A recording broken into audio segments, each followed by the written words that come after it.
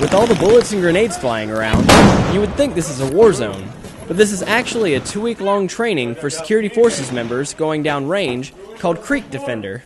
Well, basically today was the evaluation day of mounted operations, so kicking indoors, coming like the SWAT team style stuff. So basically when we were refreshed in the morning, came through, did a scenario.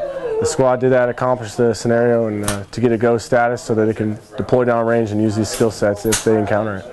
The course allows students to hone skills such as hostage recovery, night vision tactics, and leadership.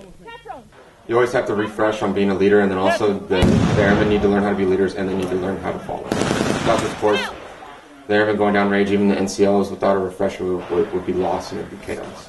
After the gunshots die down, these airmen take away skills they will need to protect their lives as well as others. Reporting from Baumholder, Germany, I'm Airman First Class Thomas Smith.